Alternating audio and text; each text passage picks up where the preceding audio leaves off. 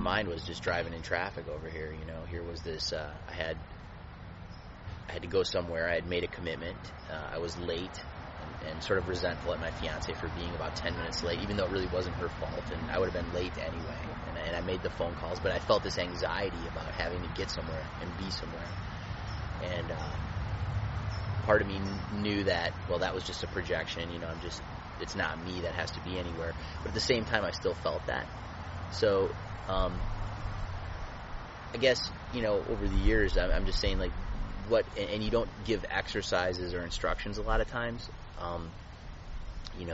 Anytime. Yeah.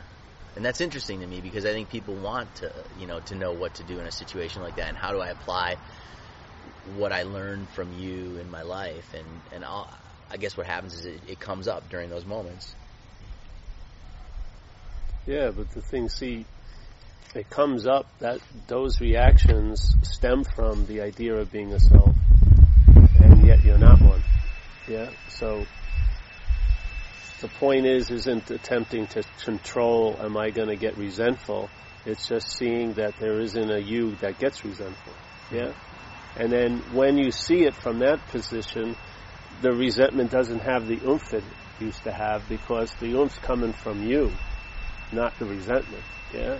It's the you combining with the resentment as the doer of it, or the done to by it. That's where the juice happens. So and you'll find that out. It's just, you may think it's a theory, but if you apply it, you'll see that you and I give everything the meaning it has. And what would you call a broad name for that distribution of meaning would be selfing.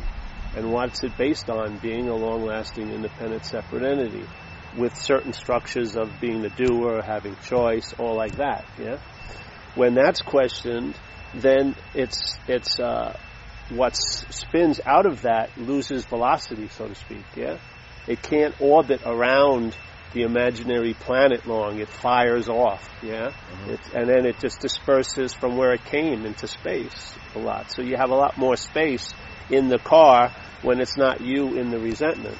But there's a seeing of the resentment. The resentment's arising, but you're not the one that's seeing it. The feeling of you seeing it is being the observer, and that's just part and parcel of the resentment. Yeah, a resentment has no life without a one who has it. Yeah, so the life force or the attention or the energy is from the you, not the resentment. Yeah. And you can't deny the energy. I mean, the energy must come up for you too. Like, yeah, if you want something. There's no need to deny it. Yeah. There's just if you're in the denial, and I don't mean a mental denial. Yeah. Or a conditional denial, realization you're not that. If that denial is activated, you'll travel later. It doesn't mean it's just going to be placid and serene all the time. All that stuff's going to arise, but it won't have the life it had, because we extend its life by the selfing. It appears, and then it becomes a fact or a story, and it becomes the conditioning that we live from. It is used in so many ways when it's claimed by the selfing, instead of just something that's arisen. It now becomes, yes, I'm like that. I'm a resentful person, and it's given life on a mental level by the conditioning. Yeah, I could say over 8 years of listening to talks, I like to think some of it's seeped in to the point where I don't have to over-identify all the time. And you travel lighter, right? That's the whole point. Yeah. You travel lighter. But that energy still comes out. It's interesting. I mean, but it's not as much of an identification with the energy as a you, as a self. It's just, okay, I'm feeling this, maybe a bodily reaction, like some tightness in my chest. Or, yeah. Yeah. Well, the thing is, if it has life, let's say if it has shelf life, that's because it's coming from the product line of you. You're what extends its warranty to manufacture misery with. You know what I mean? It's the you. So like, how could she have done that to me? We're questioning that. Yeah. Where's the source of the juice that gives mental life to things, that gives meaning to things? If that basis isn't true, then what's going to happen? You'll find out. The system will shift. It has to morph, because the parameters will be different. It won't be self-centered anymore. It will be centered, let's say. So you just travel lighter. It's a lot more spacious. Traveling lighter is just having space, in a sense, or being there's not that mental claustrophobicness, there's just a space. So things are allowed to be because they're arising, yeah? But are they arising to you? See, the you piggybacks on the seeming reality of what's arising. You can't deny. If you spend your day denying you're fucked, you're really fucked, yeah? It just doesn't work.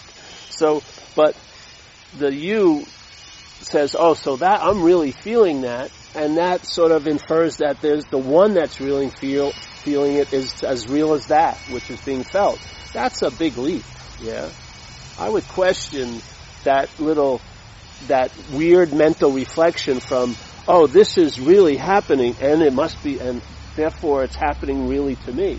Yeah, sure. The me is as real as what's happening. It's like there was other things going on as well. There was a fire on the side of the road, and so there was all these people looking the other way. And so as I was looking for reasons for why I felt the way I did, I could see the whole picture, that it wasn't just one thing, and that I was just happened to be in this place at this time, but I also was projecting outward, like, oh, these guys are waiting for me, and something's going to happen there. So and but remember, it wasn't you.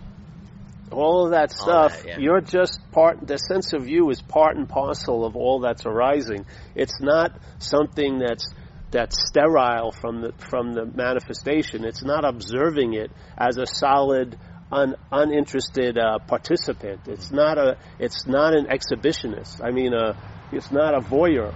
It's not watching everything. It's arising. The feeling of you is arising with the resentment, with the frustration, the thoughts about someone, I'm disappointing someone, all of they're all arising.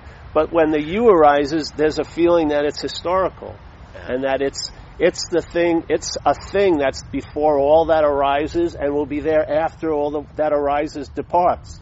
That's a story, man. And that what arises, I mean, one thing that's come out through the years, I think, of listening and just being in conversation with you and the talks is, there's less of that identification. So those things do arise, but the story's less strong. It's not like I'm a bad person because now I'm late, or they think I'm a screw up, or that kind of talk or that chatter, that negative chatter is quieter. It's not even there. Well, that's the point. So you're traveling later. That's the whole point.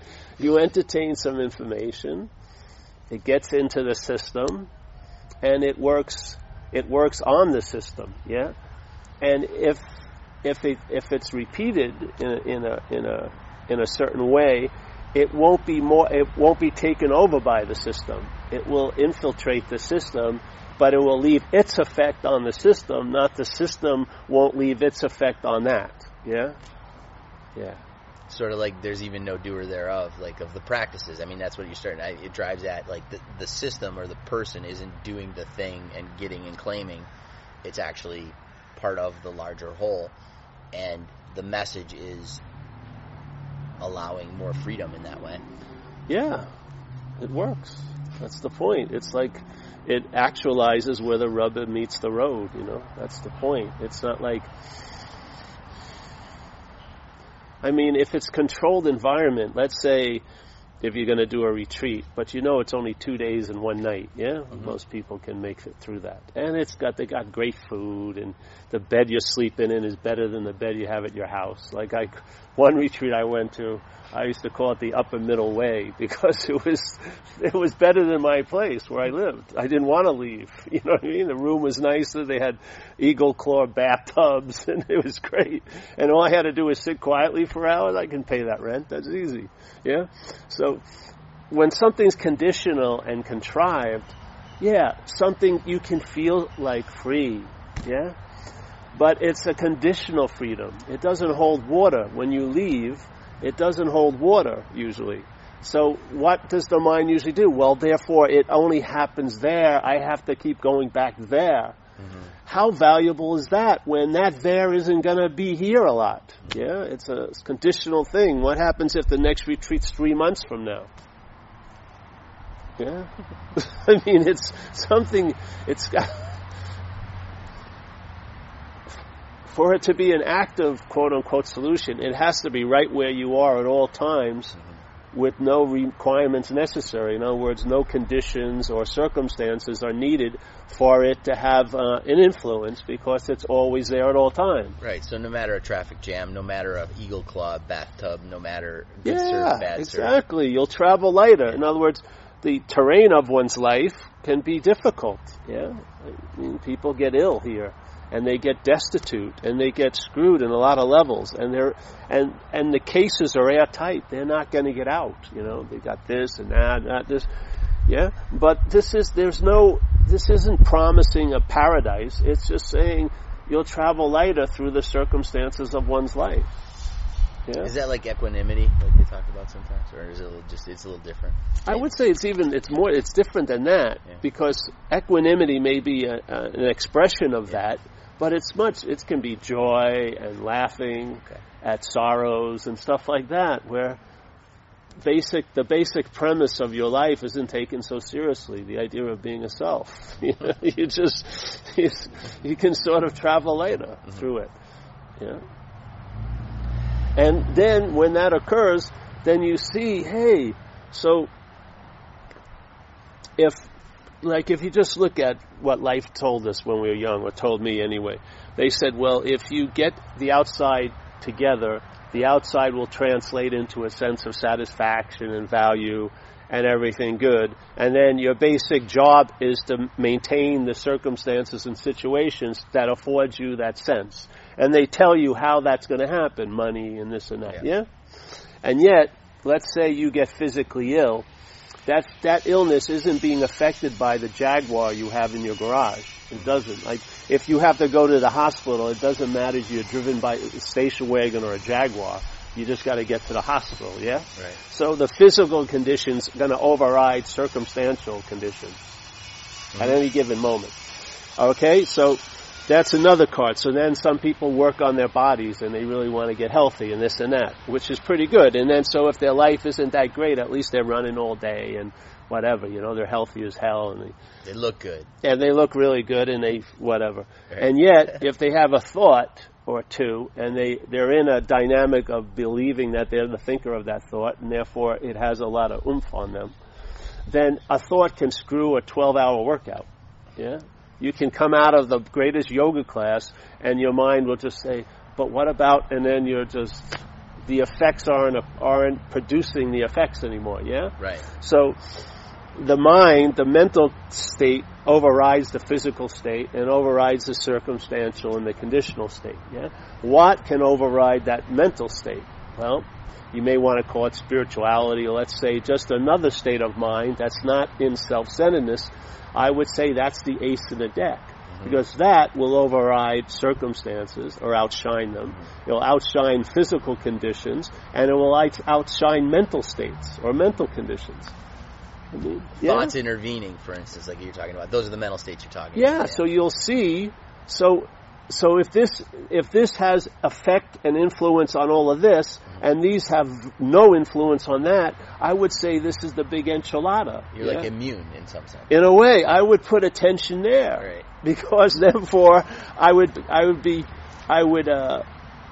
effects the other states are having would be diminished by my entertaining this state. Yeah. So that's why it allows traveling lighter to occur, because it's got the most juice in a sense. Yeah. It overrides everything else or outshines everything else. And if you think about how the variability in how humans react to situations, like someone could be put in the exact circumstances, like a rickshaw driver in India, you could take a CEO from New York and put him in that condition, and he might not, be happy, but you could take another person and they could be extraordinarily happy. Exactly, or happier. Because you and I give everything the meaning it has. Yeah? Mm-hmm. Now, if there's an identification as self, then what's going to distribute and lend its weight to all the meaning that can be expressed out here will be self-centeredness, which is a very small system. Mm-hmm. It's rooted in an archaic idea of the past. So basically, like in the course it would say in step lesson 7, when it goes through all these first 6 lessons, it says, why are all these 6 lessons, and if you want to know what they are, just get the book, Course Miracles maybe. the first 6 lessons. Why are they the case? And it says because the 7th answers it, because you see only the past. In other words, we're looking out of a conceptual kaleidoscope.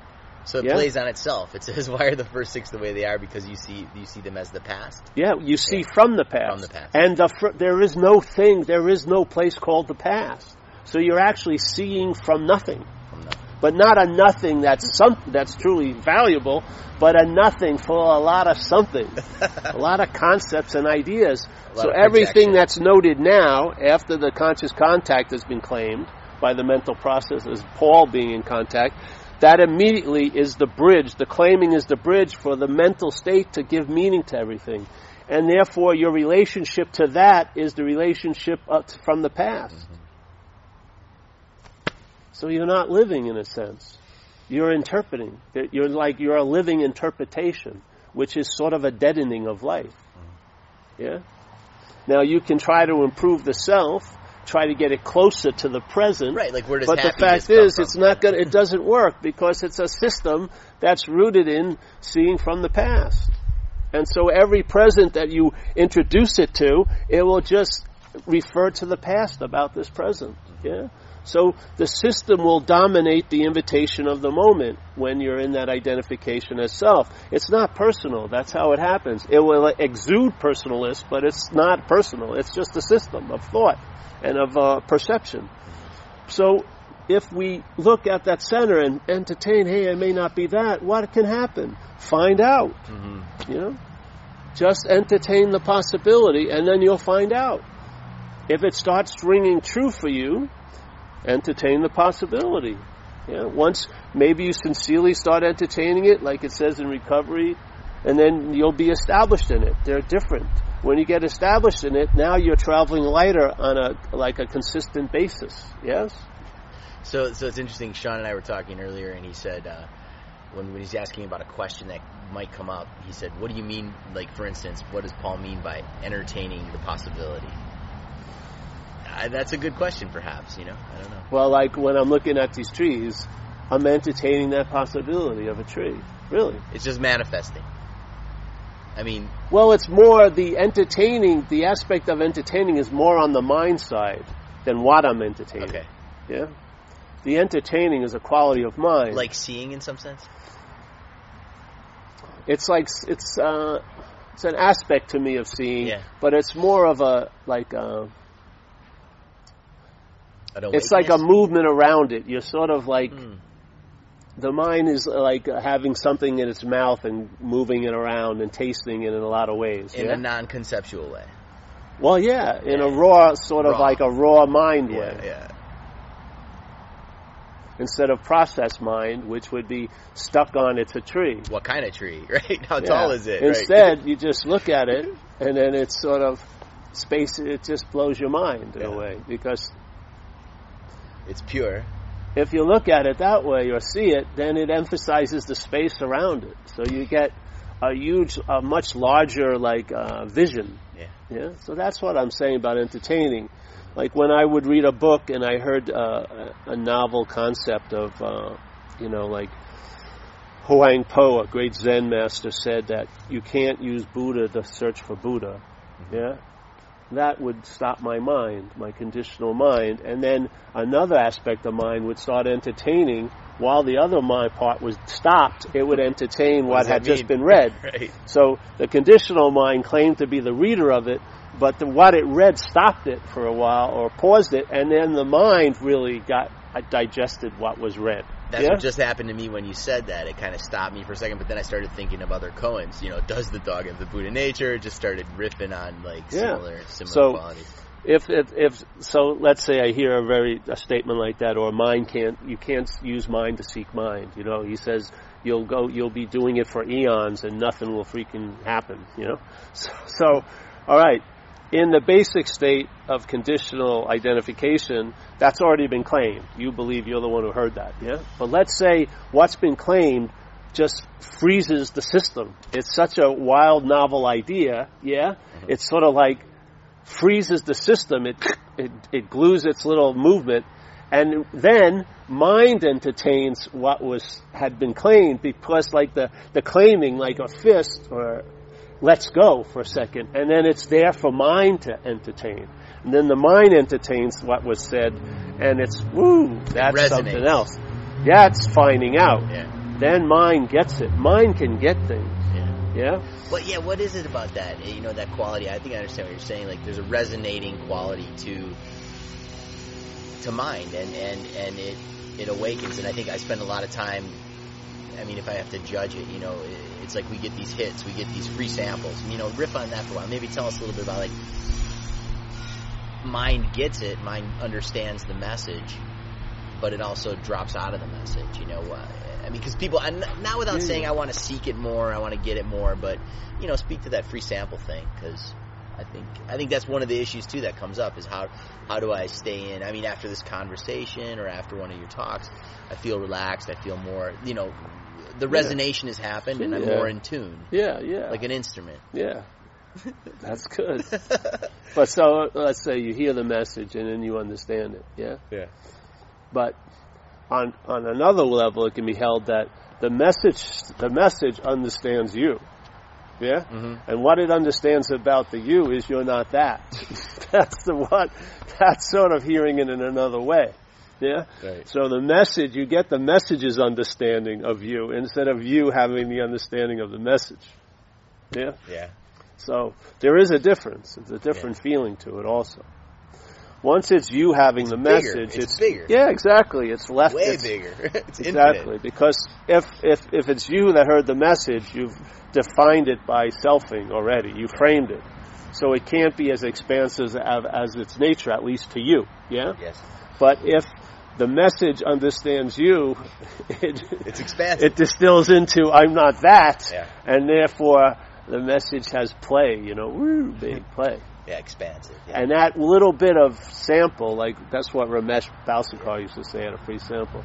That little sample or a little pause of mind where suddenly the balloon expands infinitely, that has a profound effect on the traveling system. Yeah? Yeah, I think in Shambhala Buddhism they used to call it the gap, you know, or in other breathing techniques they'd say, oh, well, after you blow out, then there's this gap. And that's another form. Yeah, maybe you could try to windows. Set it up through physical activity. Sure. But then again, the way, you know, a lot of times this happened to me was mind entertaining something. So again, mind thought it was in the perceived situation of I'm the reader of this, I'm the one who's going to understand this, and then the tables would be turned because what was said was so good in a way. It froze my system. The system froze, and then a much larger system became apparent, and it downloaded what it thought was what was read. And that has a lot more staying power than after it's been claimed and made to fit your ideas of things. Yeah. In some ways, that's why hardship or unexpected things that might seem difficult can really open us up, right? Like, I mean, I'm looking at getting a job, and I'm over-identified with me and my career and my job, and I have a lot of fear about that. But at the same time, I try to entertain the possibility of, hey, what could happen if I don't get the job I think I could have? What could happen, and couldn't that be as exciting or interesting or more so than in terms of my life experience? Yeah, your mind can run around with different ideas scenarios. Once it's a little bit let off the leash, you know. But that's the point I'm trying to. I mean, I guess I'm asking the question of like, then, and maybe not just a Zen bitch slap to wake you up, but, you know, in big events, you can also have these moments of awakening and free sampling as well, right? Even in pleasure and pain. And little events too. In little events too. For sure. You can walk down the street and look at the cracks on the sidewalk, and that could send you off. Yeah, the mind isn't defined by beauty and ugliness conceptually. It finds its own interest wherever it is, you know. You'd be surprised. When it's unfettered by the leash of selfing, it's pretty amazing. Yeah, it is. It can blow your mind many, many times during the day. So then after a while you realize the blown mind is actually more of the mind than the controlled conditional mind. Yeah, the blown mind is really much more suited to be relied on than the other one. Now I'm not saying who's relying on it, because there's no one that relies on mind, but let's say there are dominant systems that take over. So it sounds like entertaining without conceptualization. It sounds like entertaining as experience, as a blown mind, as these wows or ahas kind of happen to let them settle in. Well, like, it's I guess what I'm wondering about is how does it just happens, right? I mean, there's no way to manufacture it. There's no way to seek it. There's no way to. Well, people are trying to, Yeah. you know, but I don't know if their success rate is good. Yeah. You know, I mean, if you keep throwing something towards something, one of them will fall into the slot, maybe. But I don't know if that's what's producing what comes out of the slot. Yeah. I feel finally it's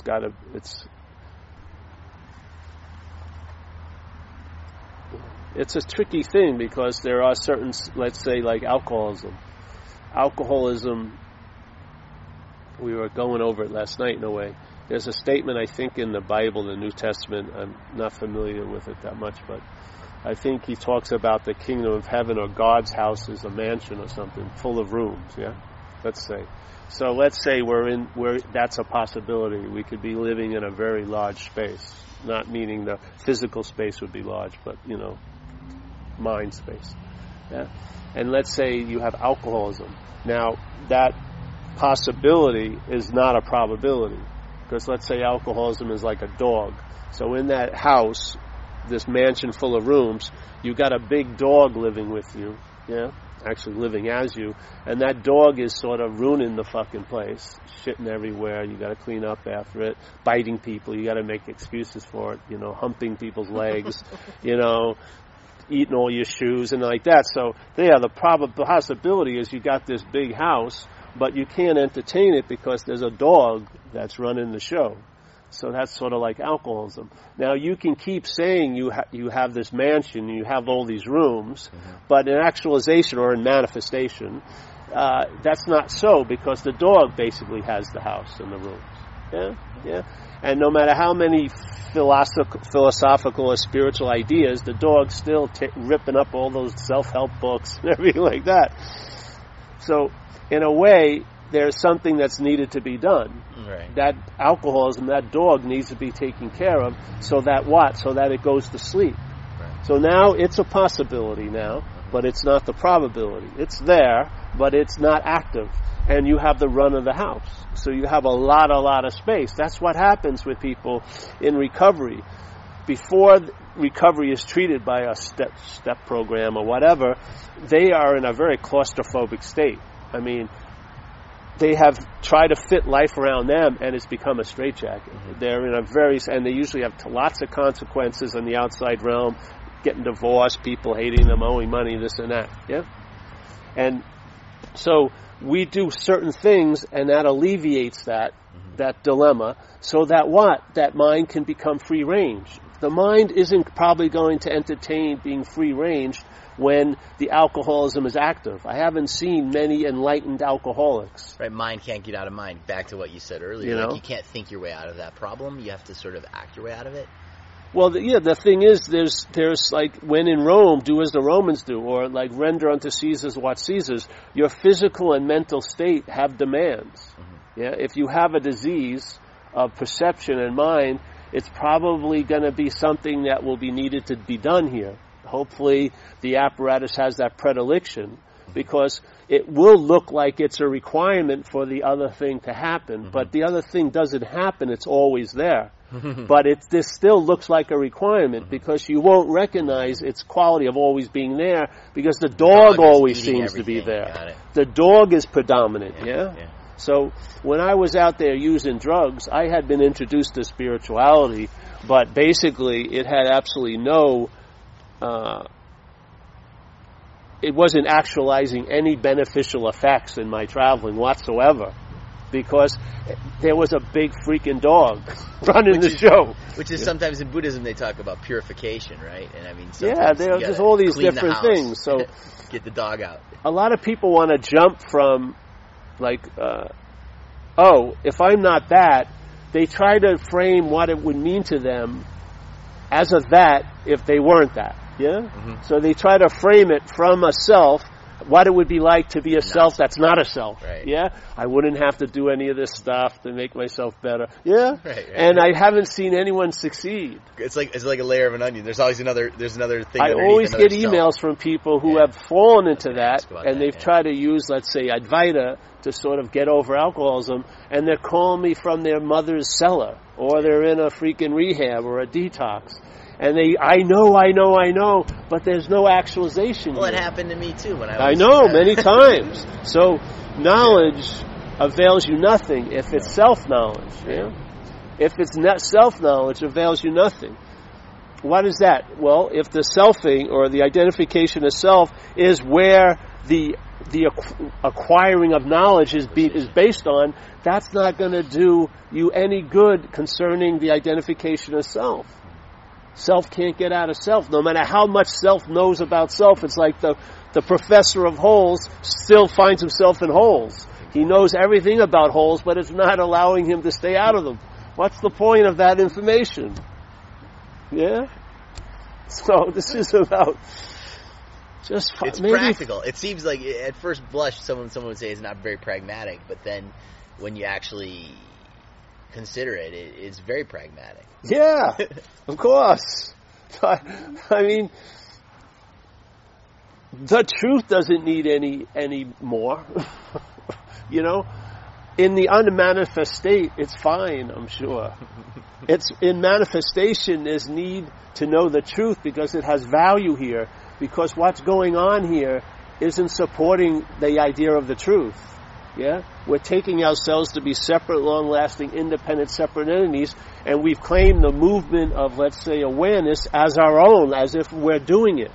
Yeah? So now, raw awareness has a value here because how it's been interpreted in this place. Yeah? The lack of humility, really, too, isn't it? Well, of course, if you claim to be the one who's aware, I would say that's a very arrogant point of view. Yeah? So, and a relief at the same time, because now you're not responsible for a lot of things you might have thought you were, right? Exactly, but then it actually allows you to be more accountable for it. See, like it was a weird paradox in AA, because when I was super responsible out there. That's why I didn't want to deal with anything. I thought I was the runner and doer of everything. I was affecting everybody. So So, but when I realize I'm not the doer, and there is no one who has choice. There's just mental options that are being displayed here. Yeah, there's no one who has a choice. Then I was relieved of that inappropriate responsibility, but I became much more accountable. I could go back to people and say, "Hey, I really fucked up." So, and you see a lot of because I didn't fuck up. You see, that's the whole point why I could finally do it. Forgiveness. If I believed I fucked up, my strategy was never admit it. I'm going to run. I'll just move out of the country. Blow it up, right? Just go. Yeah. Take off. I mean, yeah. Well, there's a lot of people who get overwhelmed. I mean, you could talk about addiction, alcoholism, but overwhelm happens. And is this pragmatic for that? I mean, is it really? I mean, or was that just going to happen too on this plane? That occasionally we'll just be overwhelmed by things.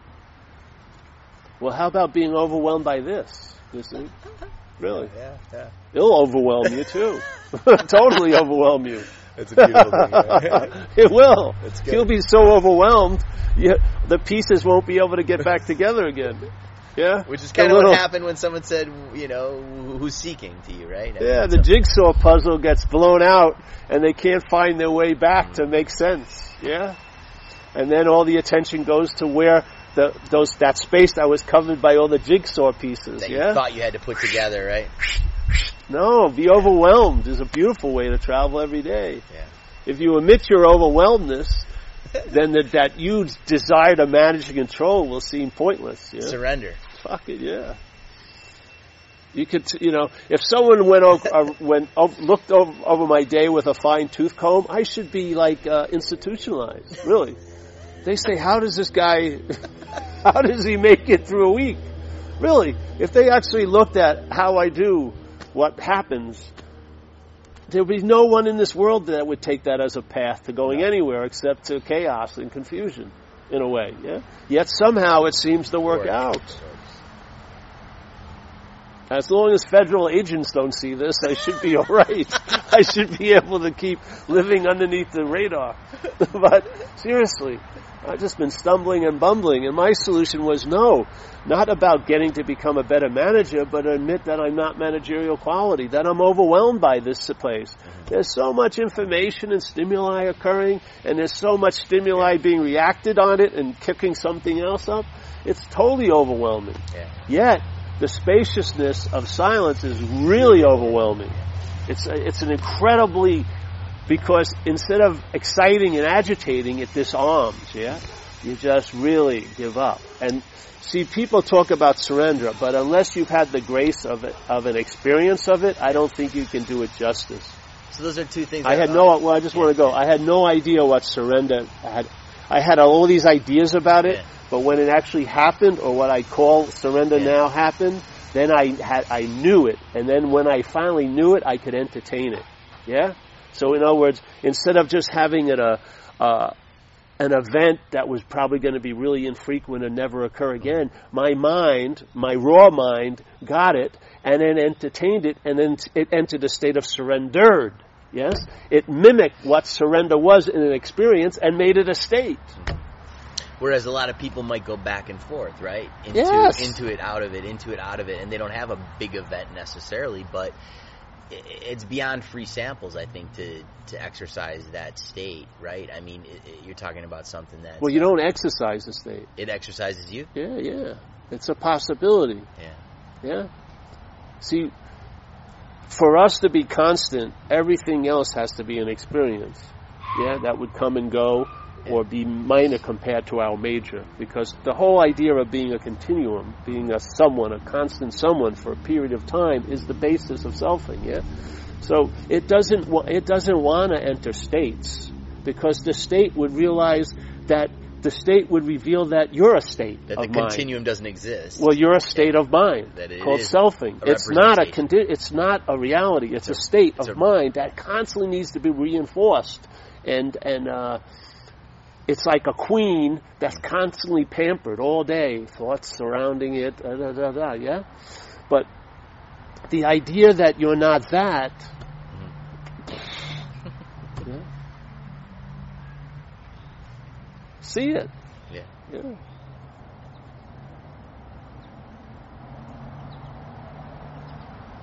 And see it doesn't mean, see it is like, seeing isn't just because going through the visual, the apparatus that allows vision.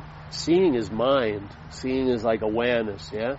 It may experience, awareness may translate as a hearing, a feeling, but let's say we had 20 gates of senses.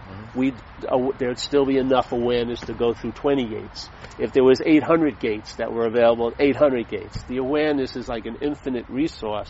Yeah? It's not defined by the gates it's moving through. It's not vision, it's not hearing, it's seeing. Seeing or awareness. Yeah? These are just ways it manifests here. But it doesn't mean the ways it manifests aren't the sum of what's manifesting. Right, conscious of versus just conscious. Conscious as. Yeah.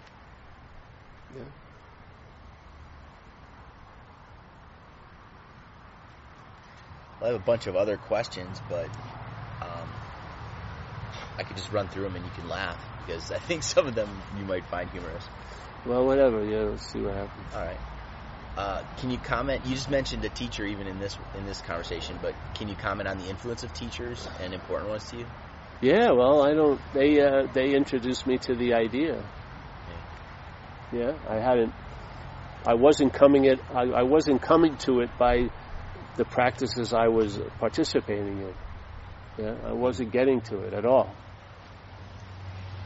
And and the amount of time wasn't bringing this invitation closer to me or anything. It was just somehow life brought me to a meeting out of the blue. I went with I don't know if it was the first one. I went with my girlfriend. This lady was speaking from Belgium. She actually was married to Papaji once. And her old name was Mira. I think she changed it to Ganga or something. But I went to Berkeley to hear her, and my girlfriend came with me. And my girlfriend didn't come back, but I came back a couple of times that week. And that's what happened was what I was describing before. There was, by hearing what she said, there was a freezing of the system, and I was under this idea that I was observing states of mind, but when I heard her, my mind downloaded something else. Well, that observing is a state of mind. You know what I mean? Yeah. I was assuming that was me, right. And it was shown to me very brilliantly, yeah. And very electrically that I'm not that. Yeah. So that was pretty damn cool. It was sort of like my lens had been fixed like this for a while, and suddenly it opened up. The aperture got expanded. So it was like I left there, and I was entertaining that expansion. And so I came back the next day or something, and I listened more. Yeah, and I listened more, and then I went around and heard other people, and was reading some books, and and then I ran into the Course in Miracles and a group of people that were involved in that, and I was in recovery, and all this stuff was going on. It was fermenting like a soup, huh? Yeah, and then one, but the one idea that rose to the top was that idea of not that, I'm not a long-lasting, independent, separate entity. That one rose to the top, and basically everything else sort of crystallized around that idea. So there was expressions of that one idea in a lot of different ways, which was sort of like reflecting the light of that idea. Wow, Yeah, it was so disturbing, I was entertaining too, right? It was very disturbing. Yeah, my system broke down. Was breaking down. Yeah. Which was the ego structure, the self. I don't know what the hell it was, but it was uncomfortable. Yeah. Physically and emotionally and nervously, energetically. Yeah. So. Which is not what a lot of people expect to get, when they go to a teacher, right? To get up. But I mean, sometimes it happens, right? It happens. But what I find is, it's sort of like if there's something that's needed and I go like that, like a teacher was an inviter to me. Yeah. Once the invitation was dropped in and entertained, I didn't need to go back to get the invitation again. Yeah. Yeah. Though if maybe I like to do that, I like to sit in satsang, but the pressing need was removed, and that's really a joy. Yeah. And so, I don't believe I'm a teacher. If I'm teaching anything, it's about duality. It's not non-duality. How could you teach non-duality? It's impossible. Mm-hmm. Yeah. You can invite. Right? And the way I invite is to sort of share about the dualistic construct of mind, the subject-object of this conditional mind. And by doing that... The unconditional. Yes, then a presence gets sensed of what's always so. Yeah. When you start questioning the so-ness of what isn't so. Right. Yeah? You describe what it's not. I remember we had a really good conversation, and when we started writing the book chapters, it was okay, how can we tell, what are the stories that describe what it's not?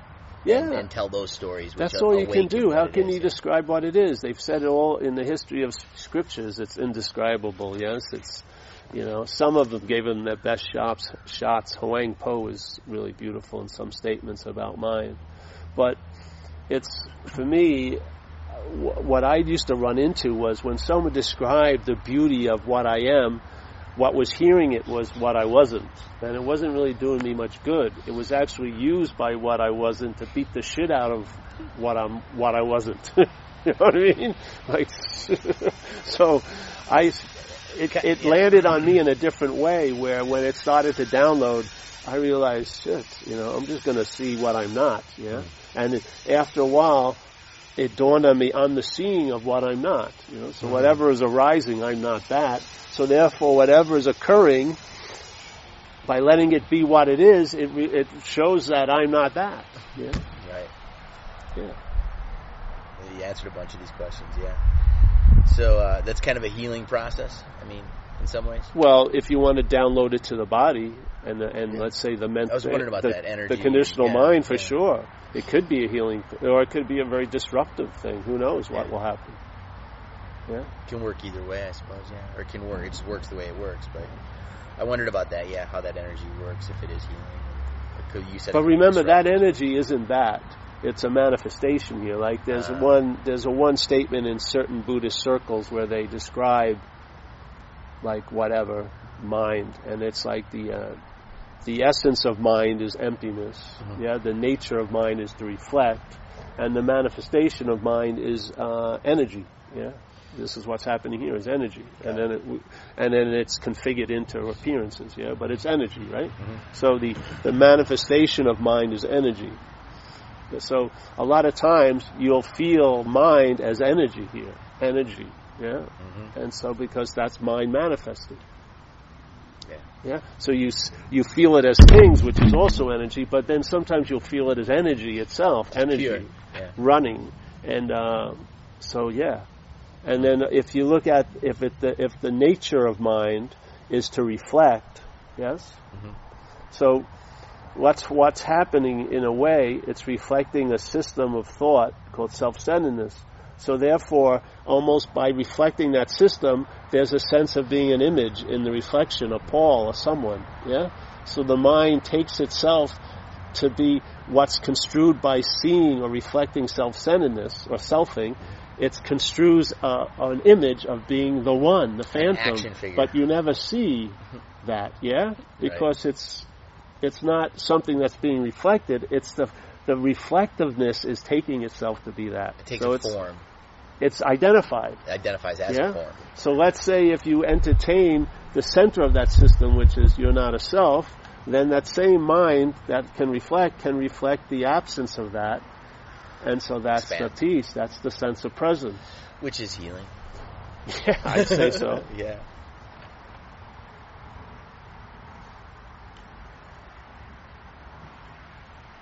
Is that related to happiness too, you think?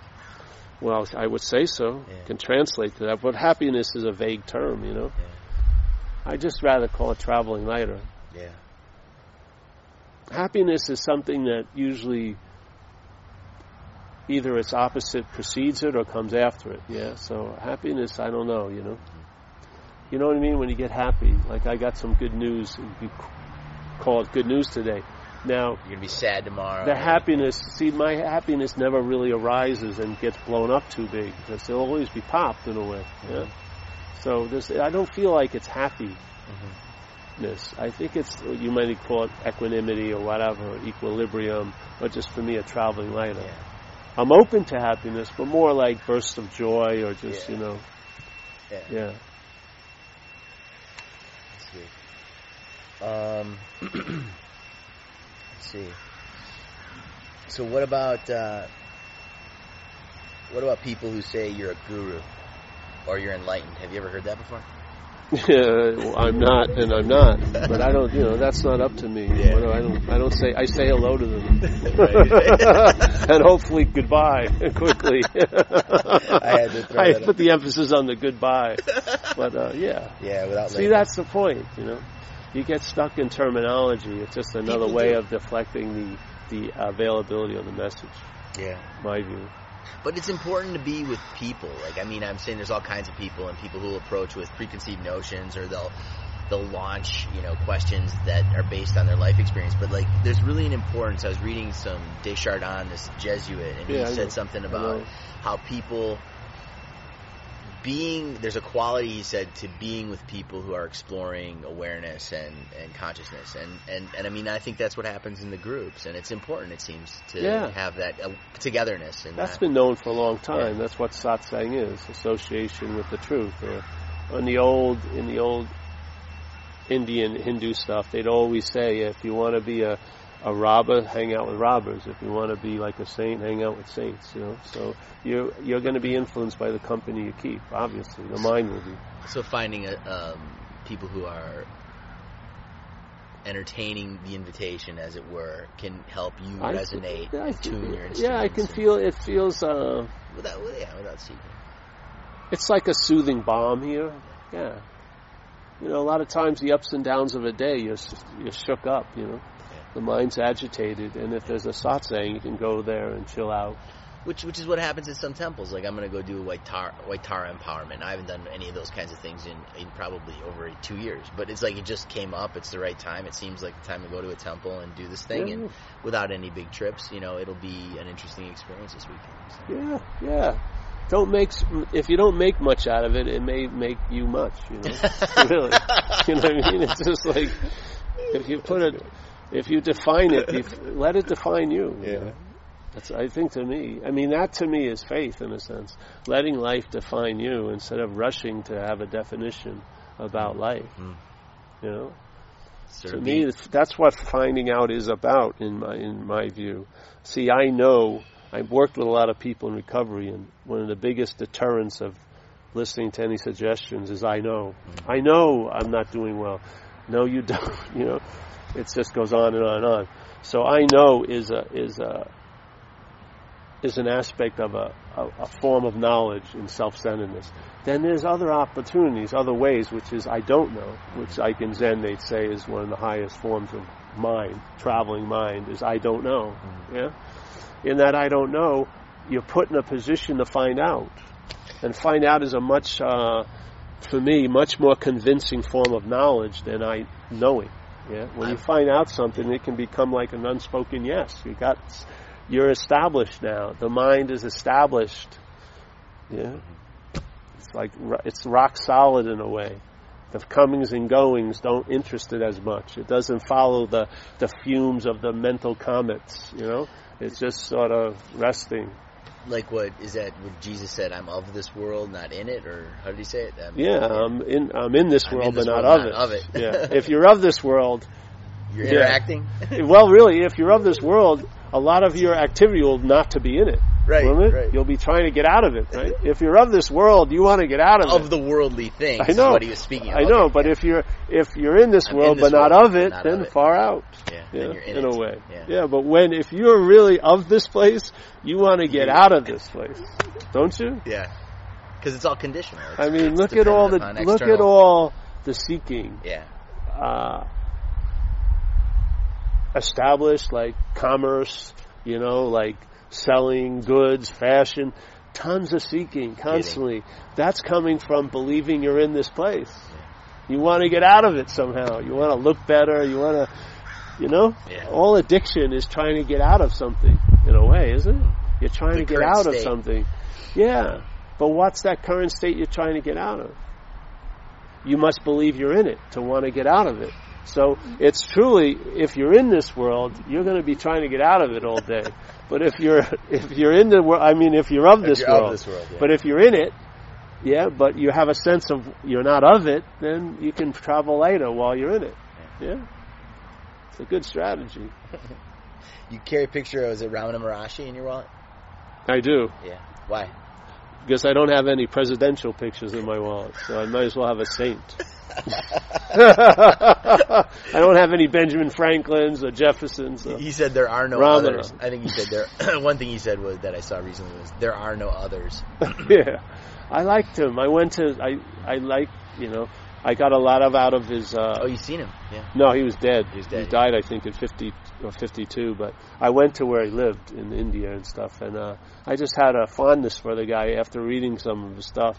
Well, I read the whole book of his talks with Ramana Maharshi. I got it in India the first time I was in India, which is 3 years of his talks. Mm-hmm. So I read that whole thing many times, and I just have a great fondness for him. So I really I would aspire to someone who could live his whole life wearing diapers. I think that's incredible to me. Or I swear to God. Other people you've turned me on. I went to Nisargada's place too. Yeah. I went He's there a cigarette also. salesman, right? People that had an impression on me, I tried to go see. Yeah. Even though they were dead, I went to where they were. Yeah, just sort of like, I never thought much about it. I just got a bug up my butt, and I wanted to do it, so I went to India.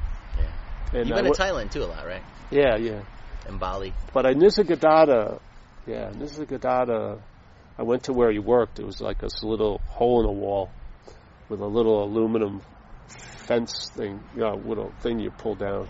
He used to must sit in this thing and sell cigarettes. And then his family let us go to his house. No, that's where they'd have the meeting. Oh, they'd meet. And they were eating, and they let us go in, and so. Yeah, I think all that stuff, you know, I'm just a small dude, you know, but they had big influences on me. Sure. I like, my mind stopped many times reading them. Yeah. And that's what I said.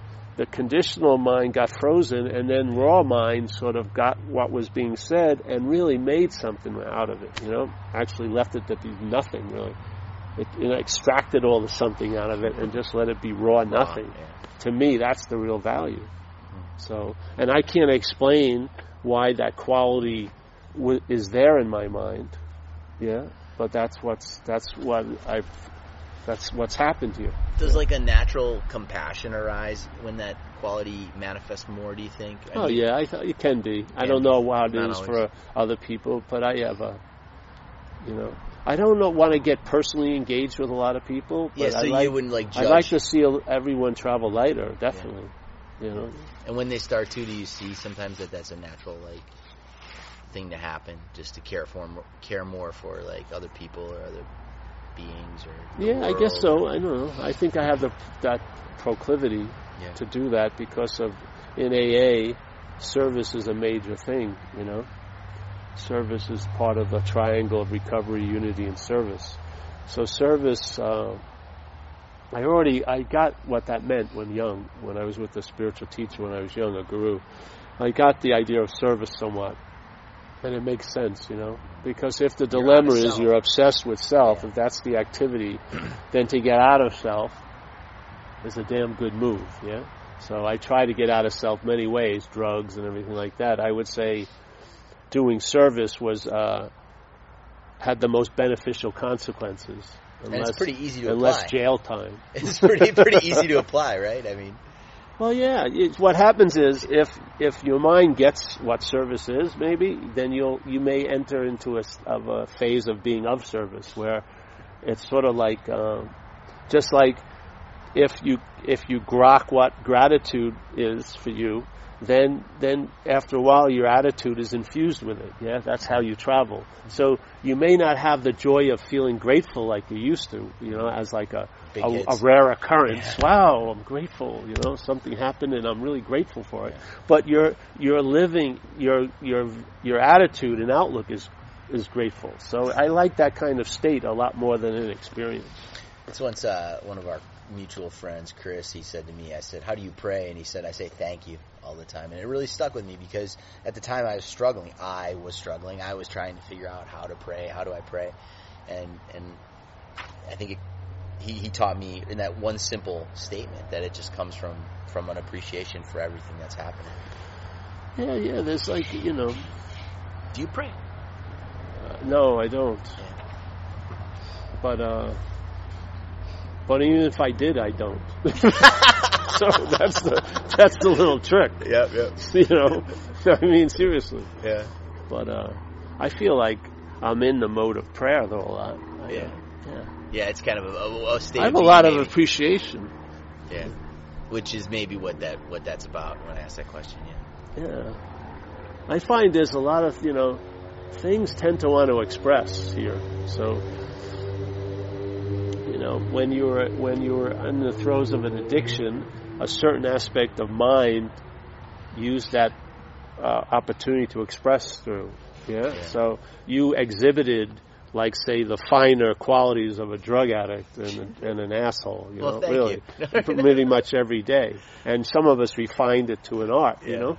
Yet the same quote-unquote person, because there ain't no person, once the mind gets taken out of that vat, let's say, and is put into the vat of recovery, it also expresses, but now what it's expressing is totally different than what it was expressing before. Yeah. Parasite now, was on it, sure. With all these different expressions, it's very difficult to say there was a solid someone that was doing all of that, and now that solid someone is doing all of this. This could be frightening for people in relationships, though, right? Like, I mean, if you think about it in the sense, hey, like, people in relationships should be frightened. I'm not talking about they may frighten. They're already frightened enough. In a sense of, like, you know, who do you love if you love someone? You know, it starts to get really heavy, doesn't it? The relativity of, like, you know, you're saying, well, yeah. I don't think about it. Yeah. I have a lovely girlfriend, and I leave it at that. There you go. Yeah. If I think about it, I'll probably come up with a reason why I should be out of here. Yeah. I can relate. I mean, there's a certain amount of allowing the life to manifest and to appreciate what's present, and there's wisdom too that comes into play too as well, right? See, isn't it? some of the states that come up, there's no way you could have ever tried to get there because you have no idea what it's like. None. The conditional mind has lots of ideas, but they're not even close. Constrained. Yeah? Sure. They're not even close. It's sort of like a bad plastic flower compared to the real flower. I mean, a bad one. Yeah? It's just not even close. You may think they're both flowers, but they're in a totally different realm. Yeah? So, in the I don't know, that's almost like a freeze. You're frozen. It's like in recovery, it says, we're going to turn our will and lives over to the care of a higher power of our own understanding. Well, hopefully, in time, that you will actually let that higher power reveal its own understanding to what you call you, instead of having your own understanding of it. That's going to severely limit it. Yeah. So that's sort of like a flavor or a statement that like intimates a flavor of mind change. Yeah. And of relationship. Yeah, relationships are cool. A relationship man. to your higher power, relationship to a person, relationship to the tree, relationship, like to be open in some sense to it revealing itself through its... Well, let's just say, in that little realm, a relationship to a higher power of your understanding is going to be a lot easier than a relationship with a person of their own understanding, because they're going to have an understanding of you that probably doesn't match your little story about you. It's very easy to have a higher power when it's of your understanding. Nothing's going to be ruffled. You know what I mean? It's not very Nothing. relative. There's not going to be any big surprise. Yeah, because it's of your understanding. It's already neutered.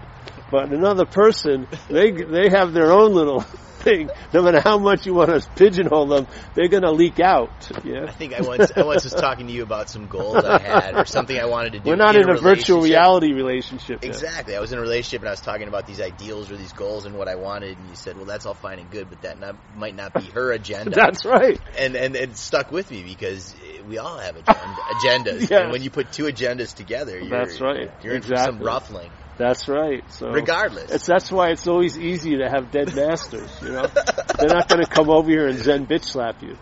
They aren't. They're dead. They're not here. Right? Yeah. Something they say, but you've always usually construed that into your understanding. Yeah. But something alive is a lot different.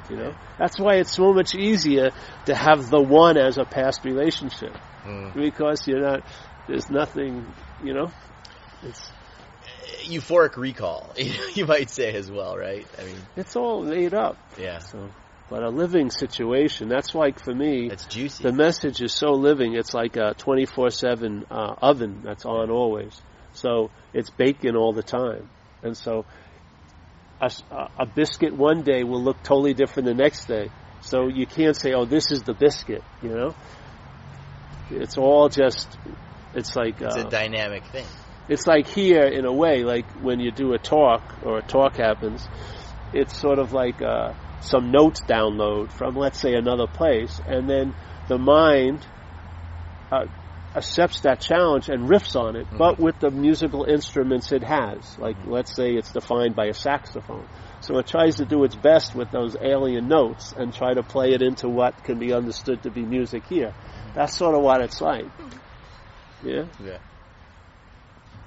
But the flavor of that, of note, to sense it doesn't need to be played. It's there. Yeah, it's resonating or reverberating all the time. Yeah. Now, some people have a seed assignment to try to express it in some form or another. Yeah. So therefore, then they've got an instrument, and they're going to attempt to articulate what can't be articulated. Yeah. Well, I can relate to that as a scientist. It's like there's the celestial, there's something happening, and then you get to, or your seed assignment is to describe it and formulate it and organize it so that other people can see these relationships. Exactly, in a way. Yeah.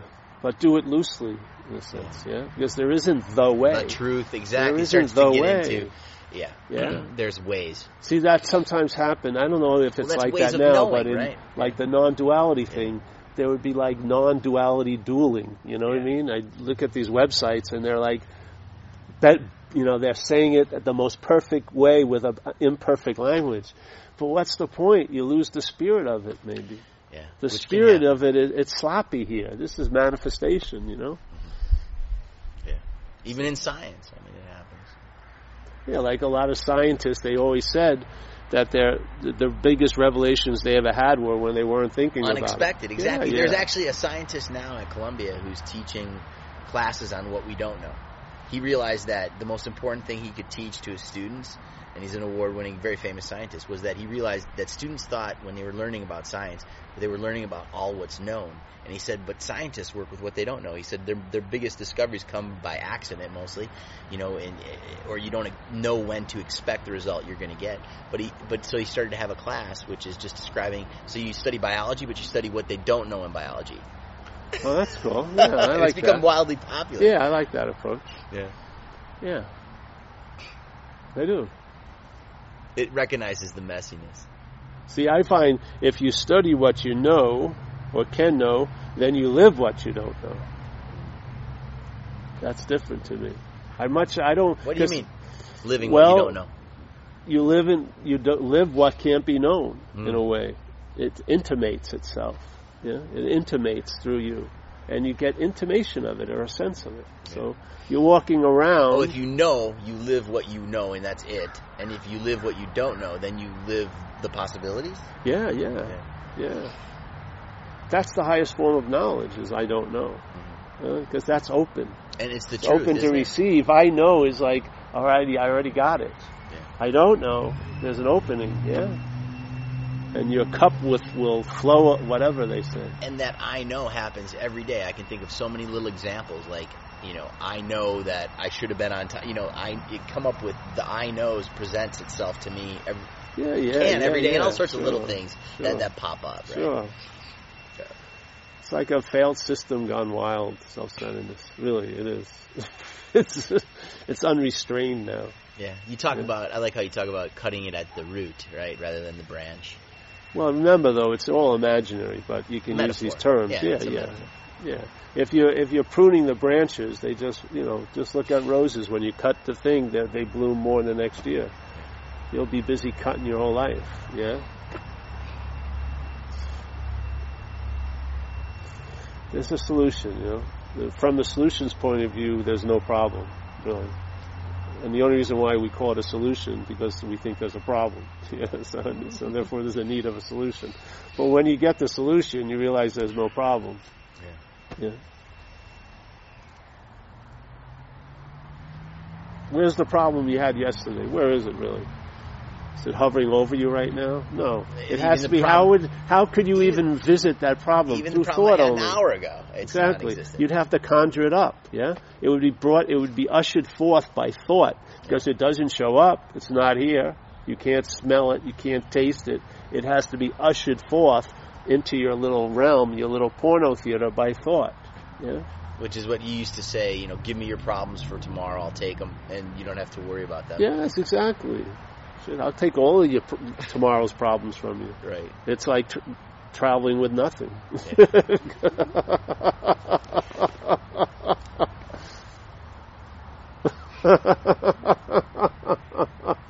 And it's a relief to give them up. You know, so. The thing is if there's been a reliance, let's say, on intelligence for most of one's life, because the intelligence was good, it seemed to be scalpel-like and fine, it tends to be the blunt instrument that beats the shit out of you. Mm-hmm. See? That's where there's a surrender, is to give up your what you think. Fabled system, that one sword that you think is worthy of the name sword, your intellect. Well, you're cutting your own wrists with it, really, yeah? You're too smart to get certain things. Intelligence is just another aspect of mind. No higher, no lower than anything else, yeah? But when relied upon, its holy grail is I know, you know? it feels like everything it comes in contact with, it scurries over it like with tentacles. Now it thinks it knows it by just doing a little, not realizing dissection. it's giving all the meaning to that thing it's feeling up, so to speak. Yeah, it's just getting its own message back. Which is like in epistemology, in philosophy, they talk about how we know what we know. But even there, you're already in the field of knowing, right? Yeah. So we done yet? I think that's we it. Done? If I could ask a follow-up question, you talked about what I interpreted as the dog of alcoholism. Yeah. Well, it's just a picture, and I'm trying to paint a picture. Yeah. And it sounded like as long as that dog was running wild, the person couldn't focus on anything but that dog. Well, that's been my experience here. Yes. Are there other people that you have listened to and worked with? Are there other dogs besides alcoholism that are just so? Yeah, that's definitely spiritual seeking for some people. Yeah, is a dog. And that's really relentless because it's got like a noble collar around it. It's not like a mutt. Alcoholism is like a big fucking mutt. But some of the other dogs are they're like, they've won the Westminster Kennel Club show. They look best at show. They look like they're great spiritual seekers, but they're really in a lot of angst. Their minds are agitated. The mind, not theirs. The mind's agitated in that state. But there's so much pride they won't admit it, So I hear people call me and they just want to say like a human foible, but they can't just say, hey, I feel fucked today. They got to make a whole story around, they want to get it out, they want to express it, but they don't want it to, they want to have this whole philosophy around it. Well, I'm not really that, and I'm really clear about that, but listen to me. And I've had talks where people were doing this for the first 5 minutes, and then they broke down and started crying, and they started just telling me on a dog shit level what was bothering them. And it was so much more relieving than all the yapping around it, thinking, spiritual pride, like they know something that means to their conditioning that they should be immune to everything. And so when it doesn't seem that's the case, they have to make this convoluted spiritual rationale instead of just saying, man, that guy cut me off and I threw him the bird, So what? It's not you doing it. Yeah? I've seen it, man. I watched this person. He was calling me. And he went on for about 5 or 10 minutes, and then the system broke down. He just started crying, and then he started sharing about what was underneath that whole facade, yeah? See, that's how so that's like a dog, if you want to call it that. And when that dog, let's say you're demonstrating the spaciousness of life as a temple, well then you've got a big temple dog that you got to make sure it's got water and it drinks a lot. And food, and you got to clean up its shit, and you got to make excuses for it, running around and eating people's shoes, and therefore you're pretty freaking busy dealing with the consequences of that situation, yeah? I haven't found many people who could really entertain an invitation with that going on. There may be many cases of it. I haven't met many, yeah? Don't we have to drop a lot to entertain? I don't think there has to be anything, but if there is a certain situation that's the case, it's sort of like, you don't need to go to any meetings unless you do. You know what I mean? Oh, it's like the pail of water. If you need to go, you better go. Is it like the pail of water for the fire, right? Yeah. Okay. If you need to do something, you better do it. So if there's a fire... But there's no need to do it. If there's a fire... Get a exactly. pail of water, right? If there's a fire, it's best to get a pail of water. Right. Don't sitting there watching your arm burn, saying there is no arm.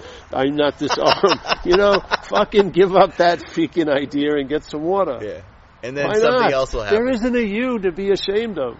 You know what I mean? You know what I mean? If your house is on fire, it's on fire, right? If there isn't a you, there ain't a you. It's not like there isn't a you only when you're really detached and beautiful and loving, and then there is a you. No. Which is why you said you wanted a piece of salad on your tooth. Yeah, there isn't. See, there isn't a you when you're the most biggest asshole of all. There still isn't a you. And there isn't a you when you're really blissfully engaged with oneness, yeah? There still isn't a you. It's before all that. It's the not before the not, right? So why it's like not? the you trying to be a not you. It's really painful. So why not? It's a real drag. Yeah. It doesn't work in there, and it won't admit it ain't working. They just keep at it, And there's just like, if they weren't so civilized, they'd be ripping people's throats. Whoever was talking, they'd say, "I've had enough." Just rip that teacher's throat out. Take a look at religion over the eons, right? They've had enough, Yeah. but they just drink their herbal tea and go home and read books again, and it just fucking do something you like. Go out, That's how I see it. Who knows? Well, it could be worn as a heavy coat. So yeah, there's a lot of different dogs. Yeah, Yeah. there's some that have been recognized and others haven't been. So, but if the dog is really unruly, there's gonna be a lot of attention to it, and you're not gonna have the attention. The interest and attention isn't going to be freed up to go to where other places. It will always be dragging that thing with it, That's why, with all the talks and everything, the thing that had the greatest effect on the action figure here was recovery. Yeah? That was the book of recovery. I've had more intimacy with that book than any other book. Yeah, it described exactly my running program, and it described what happened when that running program was shut off or started to diminish. It described it perfectly, what it was like to be me, and what it's going to be like when I realize I'm not that me. And so, when it comes to manifestation, I think recovery is one of the most demonstrative vehicles of expression here, of minds changing. I really do. In extreme ways, right? In extreme ways, so it's easy to read. They're like broad brushstrokes, man. Someone who was totally fucked is now sort of free ranging. They have some space in their life, and it's just an amazing thing to watch. And I've been watching it for 24 years. I haven't been in any spiritual group for 24 years, other than recovery, if you want to call it a spiritual group. So it's been my community, and I have seen so much stuff happen. I've seen it in my own house here with the people that moved in. Some people moved in who were new in recovery, and they were fuming. They were the angriest person you know, and they were the last to know it. They didn't think they had any resentments because their mind had totally disassociated from everything. But that doesn't fucking work. And I've just watched, just by doing some simple way of life, showing up, doing this, doing that, I've seen their minds become much more peaceful. It's just an incredible, transformation, So, yeah, I know there are some, alcoholics with Buddhism, and they're still alcoholics. Yeah, we were talking about that. Just putting a layer on it. Yeah. Putting a layer on it. Well, I think we're coming to the end. I think this is the end, yes. Mr. Rogers' Neighborhood. We're going to let Mikey to go away now. Mikey's got to go to school. We need a little... Become a nuclear scientist. Isn't it a train that comes around in Mr. Rogers' Neighborhood? I had to sell the train. The train's gone. We don't have a studio anymore. I'm living on the streets. My neighborhood is the streets. Life done Mr. Rogers wrong. I'm on the streets. He got a Zen bitch slap. He got a major Zen bitch slap. Whatever and a couple pedophile charges also probably. Not, yeah. No, not Mr. Rogers. Not Mr. Rogers, no. That was Pee Wee Herman. Oh. No, he was just in a theater. Yeah. He was in his own porno theater of his mind. Suffering, Yeah. I have to go get the Chewini next. Oh, good. Well, we're done, eh? Yes. I think I'm ready to... I got to see this that guy. Was an hour and a half. Has it been? Yeah. Well, I hope you'll get something out of it, eh? Oh, that was really good. Oh, good. Did it work out? Oh, man. Yeah. Hey, Top notch. My pleasure. No, it's fun. My pleasure, Michael. My pleasure, too. Thanks. It's always fun. Yeah. Let's do it again.